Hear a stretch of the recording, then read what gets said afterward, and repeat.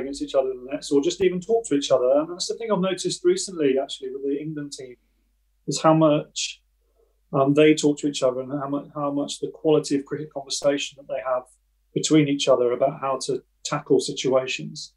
Their first port of call isn't the coach. The first port of call is their teammate to say, oh, how did you do that against that guy? You were successful against that person. What was your thinking there? And the coach in that scenario is used as an information gatherer and a sounding board. I mean, so my role with the bowling group would be to listen to those conversations, either at practice or in and around games, gather all that information and make sure I shared it with the whole group. Yeah, okay. You know what I mean? And then also make sure that those conversations are backed up with good information, and that those conversations are relevant and valid.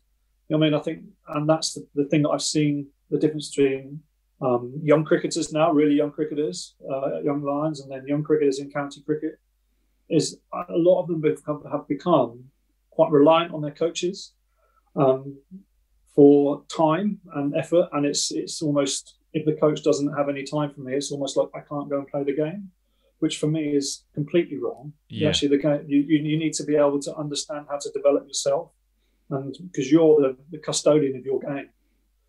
And then your employer is the person who employs you to play that game and can help you and guide you. But you're the one that's got to go out on the field and make the decisions and do what's required at the right time. And your coach can't be out there with you.